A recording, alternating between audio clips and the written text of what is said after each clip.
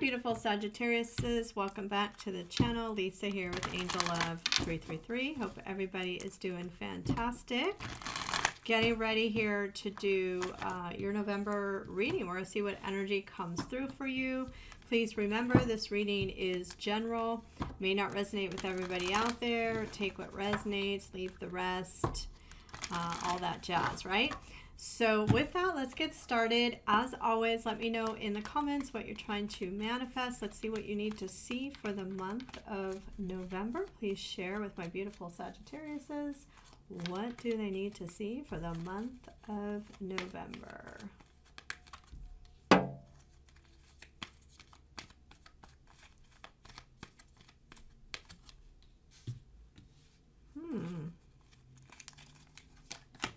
Nice. I like this energy. I'm channeling as well, and so I just definitely get a sense of peace, a feeling of peace in the month of November. Wow. So let's see what we have here. Okay, your first card is number 12, which adds up to 3. It's perspective.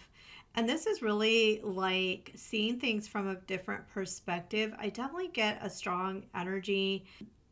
If you're in this place where like you feel things are in limbo, it can also tell me like maybe it's time to do something different or to look at something differently, because it says here, dare to be different.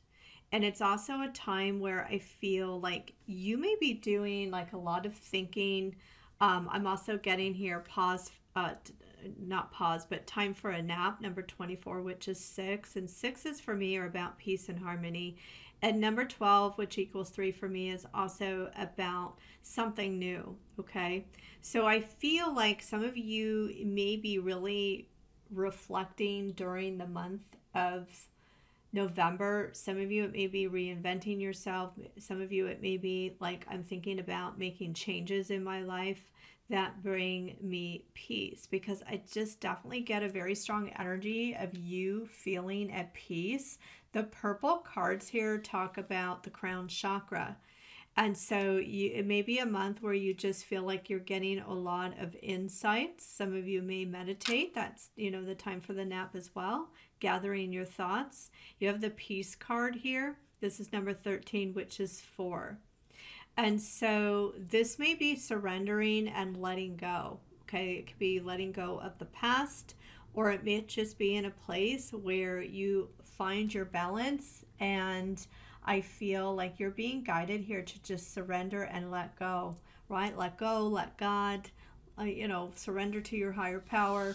You have the 3 of Gabrielle here, and this is beautiful because I feel like through this, something happens, because you got message in a bottle.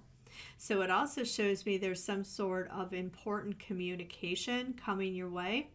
Now, maybe this is something that has taken some time for this to kind of play out, whatever is going on in your life, but you have prosperity arising from wise planning.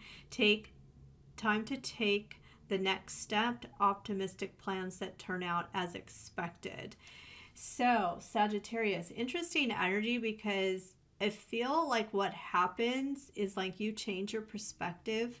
It can be like new ideas that you have as well. Maybe things that you have been envisioning in the future. I'm going to say this message in a bottle. It can tell me that there is a new love coming into your life. It can also tell me there is somebody that maybe you've been waiting for to hear from, because that time for a nap can also tell me that there could be somebody that maybe you and this person took a break, right? Or maybe you've decided to let go of a past connection. Everybody's in a different place in their love life, but I see change here and I see transformation in your life. So if you haven't been in a relationship for a while, this could tell me a new person is coming into your life. Some of you may be hearing from someone. So let's see what energy shows here with the tarot.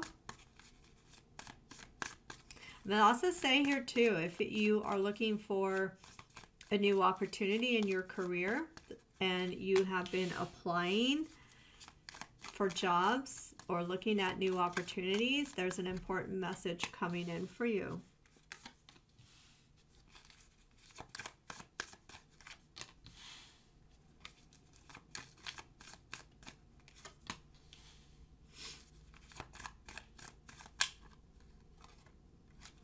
Wow, I called it.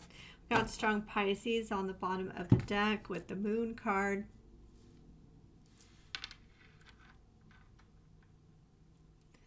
All right. Look at this. You got the King of Pentacles, and you also have here the Chariot. See, I feel like with that new perspective, there's something here about movement. Now, some of you too, I feel that you may be very focused and driven in your career. I'm going to say if that really describes your situation right now, it's telling me with this King of Pentacles, you're going to do very well. You're going to be very successful. Money looks good for you. Okay. Something that does feel like money and career is going to be very secure for you. But I'm also feeling like you're moving forward, and I just feel like you're in this grounded energy, right? This peaceful, grounded energy. Now, I do see the Hermit here, strong Virgo, and the Six of Cups. So I definitely get here like you doing a lot of thinking, going within. Maybe some of you are trying to navigate a situation of the past is strongly what I'm getting there. Now, it could also be somebody here that is thinking of you. So I want to clarify this Hermit. Thank you, Spirit. As I am seeing an Ace of Cups here. There's some sort of romantic opportunity coming your way, especially with that message and the Three of Wands. Tell me more about the Hermit.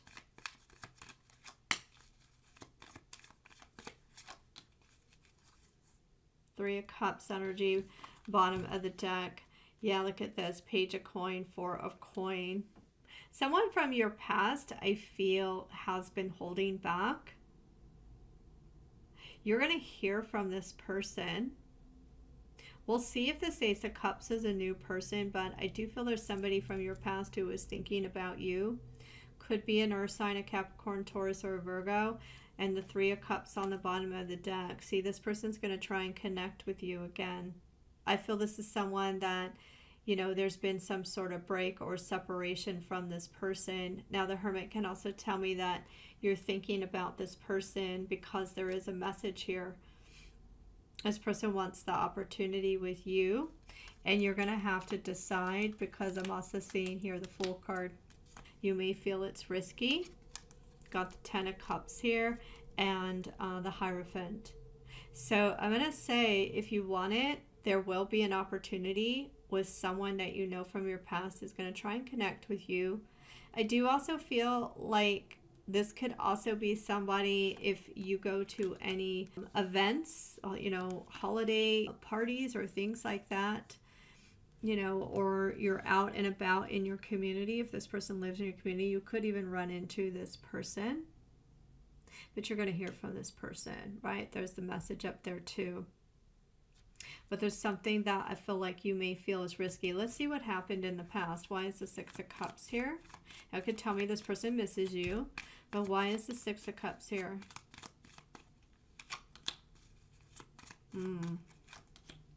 Oh my gosh, yeah. Definitely confirmation this is somebody there was an ending here. Five of Swords. So this could be somebody who played games with you. Could even be somebody who sabotaged this connection. I'm seeing an ending. You do have the Sun card. Oh my gosh. And the Lovers. Yeah. They're going to try and rekindle this connection. Could be a Gemini. Yep. Eight of Pentacles. So you're going to see this person try and make effort with you, but they're going to try and rekindle this connection. This is somebody you have a very strong connection with. Could be a past life soulmate connection. I don't know if I said strong Leo energy. So that's the message I'm seeing. Let's see why this Queen of Swords and the Ace of Cups is here. So there's definitely a romantic opportunity. I don't know if this is a new opportunity or this same person from the past. Queen of Swords could be an Aquarius, Libra, or Gemini. Tell me more about the Queen of Swords.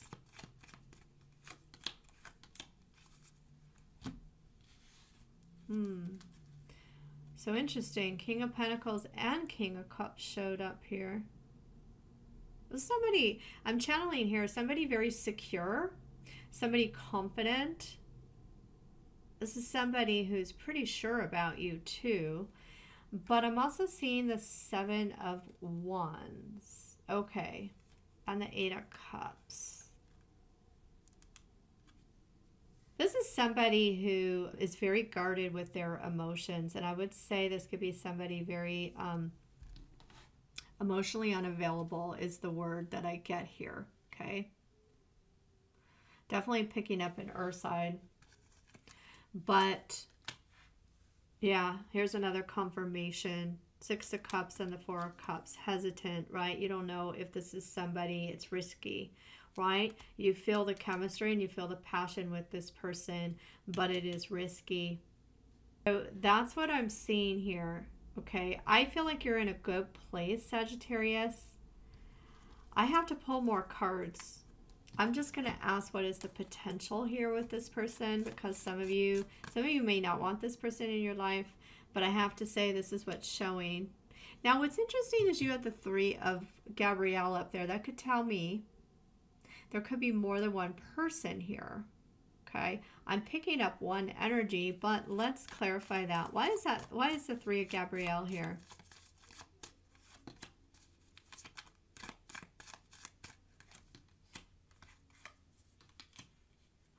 Yeah, see, I keep picking up somebody from the past, somebody there was an ending with. Again, I'm picking up an earth side and this Queen of Pentacles. Now, it could be somebody that you were in legal separation with or had a divorce or separation. Why else can, why is the 3 of Wands here?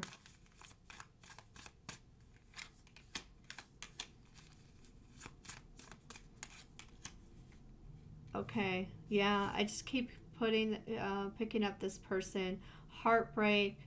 Somebody who is feeling lost without you or misses you. They don't want to give up. They don't want to give up on this connection. It's strongly what I'm getting. Okay, so for November, Sagittarius, definitely get, now it may be what I'm seeing here, maybe you're very focused on money and career in November, and this person from your past is going to try and come back into your life. So it will be up to you.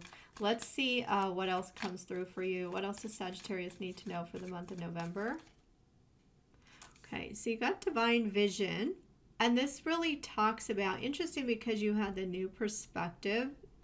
But this really talks about kind of opening up your intuition, your insights, and letting go of projecting outcomes. And allow yourself to see beyond that, okay? This really talks about positive energy, looking deeper, right? So more just being connected to the divine. And that could be time before a nap, right? Taking time to meditate. This card's popping out too. Yeah, you also have ascension. You're shifting from one reality to a higher vibration. Time to soar to new heights, okay? So this is definitely a thriving energy. So I feel like I said, I feel there's something here too with career that you're moving in that direction where your money is going to increase and you are going to thrive. So that could tell me right now, right? This person could be a distraction of your goals. So really just focus. I would say with this situation, if this is something you're going to allow in your life, so, or I should say someone you're going to allow in your life, then really just be in the flow of things and not really have any projected outcomes like, this person has to do this and, we're going to, they need to commit to me, right? I feel like you're being guided here. Look at more of the bigger picture and not just in love, but in your money and career, because I see you thriving. Yeah, look at that. The next level. If you leave your comfort zone, you will see accelerated growth and change. This talks about expansion, exploring growth. Yeah, see what I feel here? This person may not be in alignment with what you're seeking or what you want in your life. Now, I do have the feeling deeply card on the bottom of the deck. And it may be that you feel really strongly for this person. But I feel like there's something more for you. Okay, and I feel like maybe it's around your money and career. Like it's a time for you to really focus on your growth and exploring opportunities. And it could be exploring other love opportunities, but I feel like it's more money and career for you, Sagittarius, right now, because I definitely see here there's heartbreak. And it almost feels like this is somebody who is not emotionally available.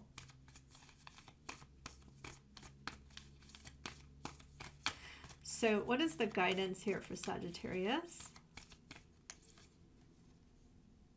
Wow, you got the frog spirit. This is clear out the clutter. So interesting that that card came out. This is number 28, which is 10. And so I feel with that energy,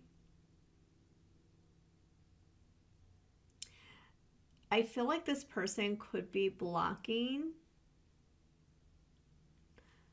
your ascension here. Okay, I didn't show you, but on the bottom of this deck is regeneration. So I feel like you're going, it's also another number 10. I feel like this is a cycle that you're closing out in your life. You got the electric eel spirit, bring your ideas to life. See, I feel like there's something here about you, and it's a number 6 again. 6s for me are around peace. You also have a number 4 here. I feel like that there's something bigger here for you, Sagittarius, not just in love, but for you to really focus on your career, your visions, what you want to do in life. And maybe that's the new perspective. And look, yeah, co-create with spirit. And crows for me are all about change. You got, and they can be about chatter too, like chatter in your head. But I feel, this is also number 8.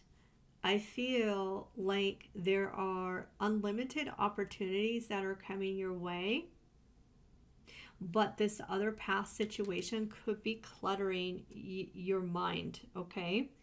And you also have here number 66, which is trust in the magic. I feel, Sag, overall theme here is that there's something bigger about to happen in your life. And it may be your life purpose. It may be your mission. It may be why you're meant to be here. You may have a special gift that you need to share with the world. But there's something here about taking things to the next level. But this person from the past is going to show up.